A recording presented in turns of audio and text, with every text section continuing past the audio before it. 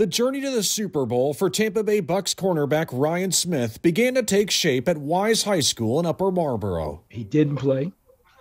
His grades was bad. He was struggling with it academically. Coach DeLon Parrish remembers Smith's GPA being around 1.7 after he didn't start a game his junior season. But a meeting with Smith's parents would start a turnaround. They come into my office and they say, Coach Parrish, how can we as parents do everything we can to get Brian to play Division I football? I damn near laughed.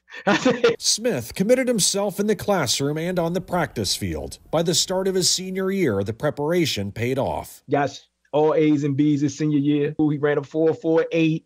He started for us. The Wise High School Puma later helped lead his team to a state final before accomplishing his parents' wish of seeing him play D1 football at North Carolina Central. They believed in him. He believed in himself. You know, it was all about him just applying himself, being focused. Smith's journey eventually led to the NFL when Tampa Bay drafted him in 2016. He now finds himself on the biggest stage in sports. Determination and focus leading to a dream, with Smith's former coach ready to cheer him on. I can't be more happy than what I am right now. This is a young man that understands about struggle, right?